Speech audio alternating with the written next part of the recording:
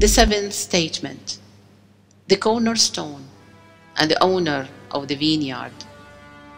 O people, the language of the parables the Lord used to speak to us in His blessed Bible is one of the greatest languages that the people of all intellectual levels are capable of understanding.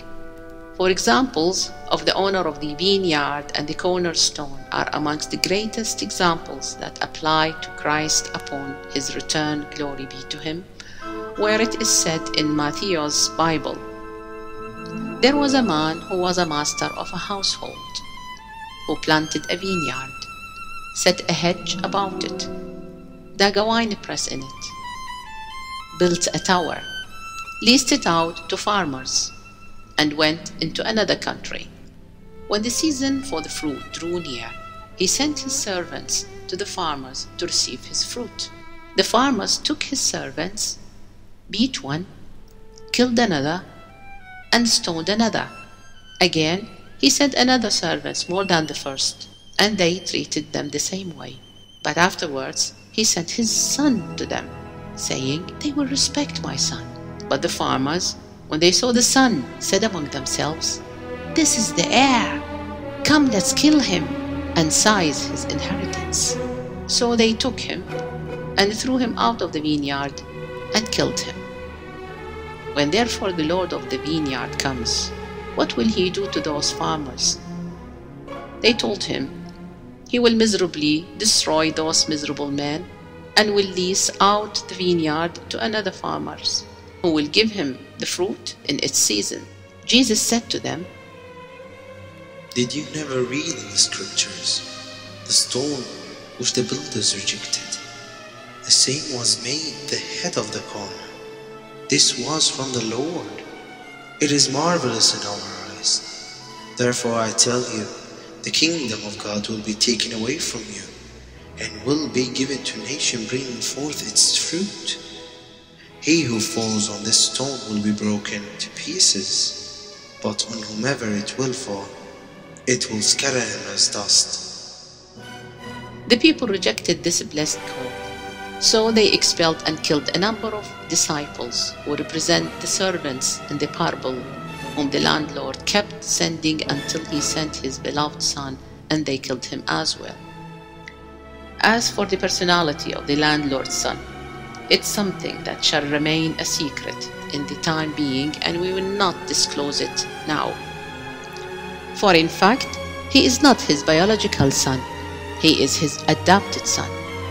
O people, the owner of the vineyard who came and saw the farmers messed his vineyard up signifies the religion that Jesus left for us. Yet the men of the church who signified the farmers messed it up according to his great parable. These perpetrators or farmers will persecute whoever comes in the name of the Lord to demand Christ's usurped inheritance.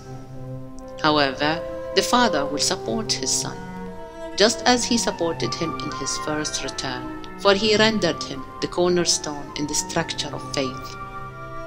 He carries all the secrets, and he discloses some of them, rendering you incapable of coming up with what could match them in terms of their presentation, evidence, and solidity. He compares your incapability to your falling in the stone. As for the stone falling on you, it signifies his resurrection in the time of harvesting and cutting off the heads with his terrifying scythe to avenge his religion that he left for you. This is the same as the stone falling on you and crushing you.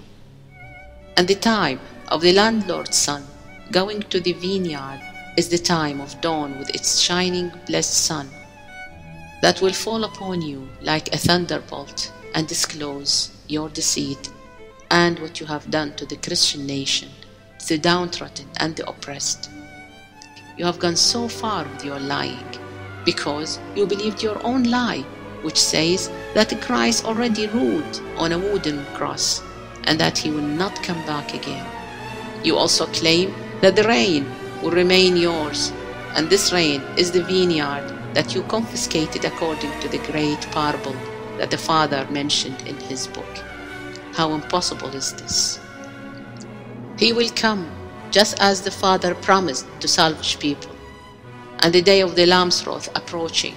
So where will you run from his face? Your state on that day will be the same as that depicted by John on the day the Lord comes in his 6th revelation, where he said, And say to the mountains and rocks, Fall on us, and hide us from the face of him that sitteth on the throne, and from the wrath of the Lamb. For the great day of his wrath is come, and who shall be able to stand?